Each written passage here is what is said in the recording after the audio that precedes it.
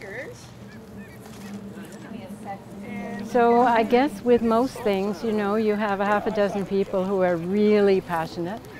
And so we're having a celebration right now with the people who've really worked the hardest on our turtle campaign, which has been a total joy and a total surprise that it has been just so successful.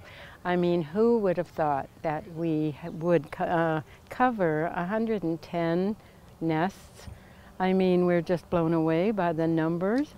I think the idea is to put them along the wall so that people can sit on them and look for some of the turtles hatching, since there are over 100 nests in this area, and presumably some of the turtles will successfully hatch over the next few months. So I think that's...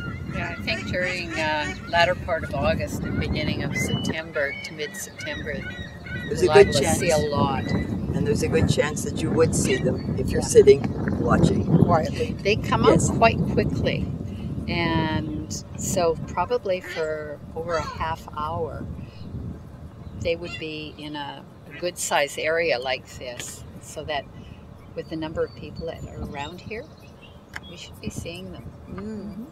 Once one person sees one, we're a little competitive. Right now.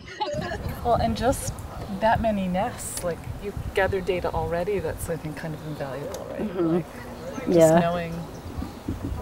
knowing more about turtle habitat and how valuable this.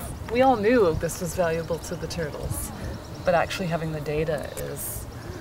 It makes a difference, doesn't it? So it's so funny. Everybody, even people who I know didn't go out with you, but everybody's always telling me whether or not they saw a turtle down here now. Every time I run into somebody and they've been down here, they're like, I saw a turtle, or I saw 3 turtles, or I saw 5 turtles, or I saw, I don't see any turtles today. You know?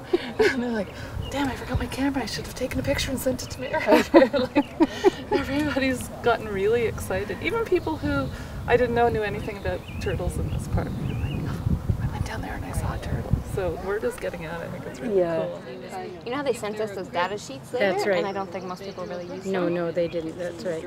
But I think next year that would be a good thing to do, is To get be a more little more formal with formalized, that.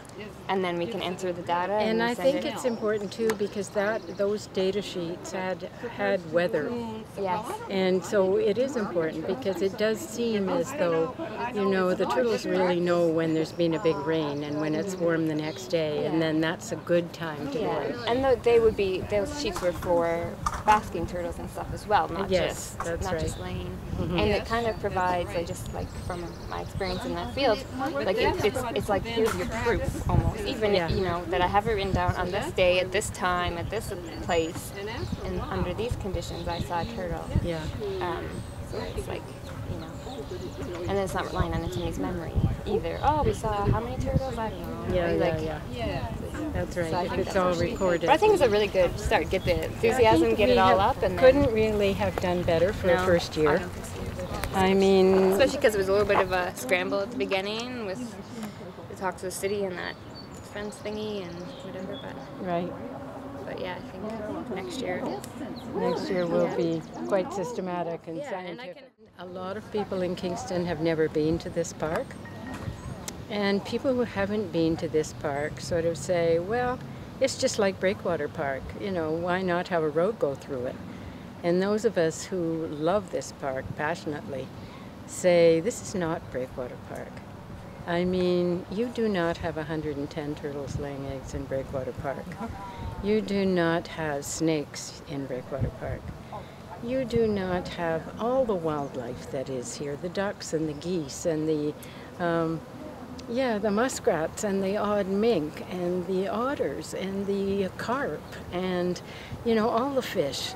I mean, it's a wonder. It's a wondrous place, and we're so fortunate in the middle of actually a downtown to have what really could be considered a nature reserve. And we don't want the road going through this, because what a destructive thing.